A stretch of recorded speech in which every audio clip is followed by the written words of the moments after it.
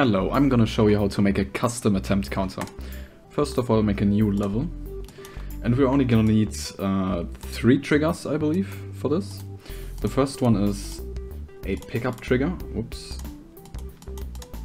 The next one is an item persist trigger.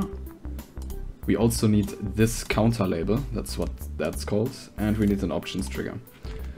First of all, we want to turn off the normal attempt counter in the options trigger, hide attempts on. Let's move that down there. Then we want to give this counter label a new item ID. This attempts option sadly doesn't work, that's why I'm making this tutorial.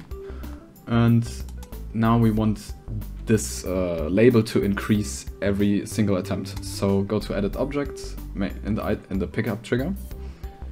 Set this to the correct item ID and make count 1. So now it's gonna count up 1 by 1 every single attempt. And we want to save this value throughout multiple attempts, which is why we need the item persist trigger.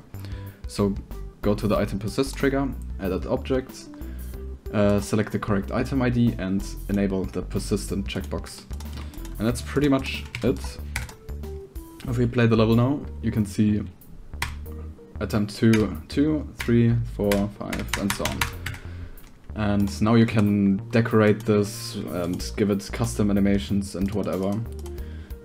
If you want to have it like the vanilla attempt count, then you can just use a text object. And also make sure to go into the counter label and make it left align, so it doesn't overlap over the text. And yeah, that's pretty much it. Oops. Let's do it like this. And now you can move this around with move triggers or give it custom animations, something like this for example. And yeah, that's the tutorial. Thanks for watching. I hope you can use this in some way and have fun.